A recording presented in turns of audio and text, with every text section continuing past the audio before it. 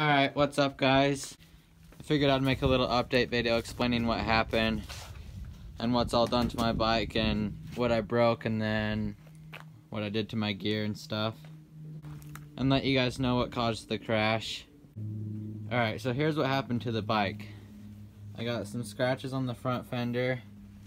The pipe is pretty scratched up on both sides. The plastics on the back are a little bit scratched, not too bad though. The subframe is slightly bent. My tires went a little bit bald and the knobbies are peeling off. That's not from me riding on the roads, that's from the crash. And then the bars are pretty bent. These clamps right here, I think I had the bars off, so that's why these bolts are loose and everything. But I think the clamps are okay, they just got twisted a little bit. And then my clutch lever actually got bent back into place. It's still a little bit bent, but it was bent a lot worse, and then when I crashed, it actually bent it back into place. That's kind of funny. And the grip's a little messed up.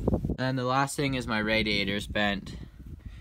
I can't quite tell if the radiator's really bent. It doesn't look like it's too bad, but the guard is bent. What's happened to the bike? It's not too bad. Sorry, I messed up the clip where I was filming my knee braces, so that's why I'm inside now. So as far as the gear goes, this is what my knee braces are looking like. The left one's fine, and then the right one got cracked right there where my shin is. My shin's pretty bruised up, so it's a good thing I had that on, or else I probably would have broke it. And then that strap right there is broken. I don't know how I snapped that.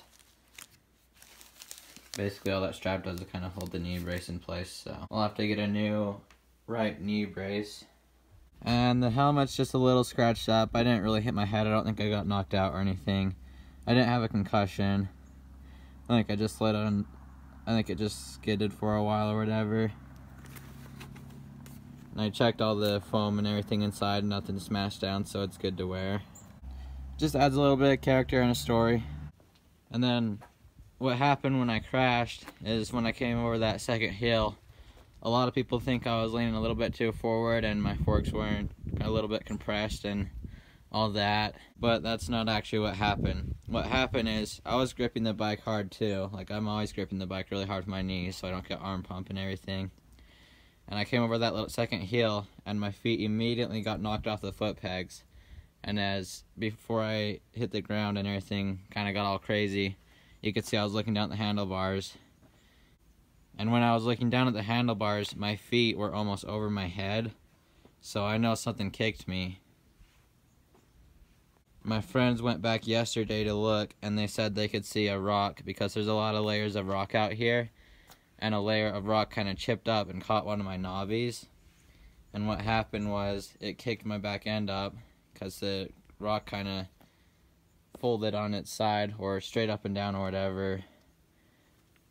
And that's what caused my back end to kick up like that so quick.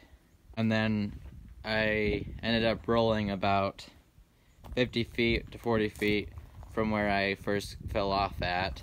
In the clip where I was videoing my bike and everything where it was laying down, I was actually about 10 feet ahead of where my bike was, off to the side a little bit. And I got the air knocked out of me pretty good, but I remembered to put my hands over my head, and I think that helped a little bit. It kind of felt like it came down to me pretty quick. And so then when I was walking back to where my mom came to pick me up, my finger was dislocated, but I was able to pop it back into place because my hands were completely numb. They were numb for about 2 hours. And then I was getting pretty bad chest pains, and I figured I better not tough that one out, because if it was my arm or leg or something, I'd probably just wait maybe a day or two. If it didn't start feeling better, I might go get it checked out. But I figured with my chest, I better go get it checked out because I could have punctured a lung or anything, because right where I hit is right where my lungs are. So I went to the hospital, got a CAT scan, x-rays, all that, and I ended up getting super lucky. I didn't do any damage to me except for my bones. I've got bruised bones all the way from my shoulders down to my shins. I think I've got like 6 bruised bones or whatever. And then all my muscles are pretty messed up. So I'll have to go to the chiropractor a few times. And then the part that hurts the most is my chest, because that's the part that hit the hardest. And then the last thing that I want to say is that I've already got like 4 videos filmed that I hadn't finished editing and I haven't uploaded. So I'll upload those The one you'll see after this video, I'll upload it tomorrow, will be the one where my friend broke his collarbone. That'll be a 2-part video.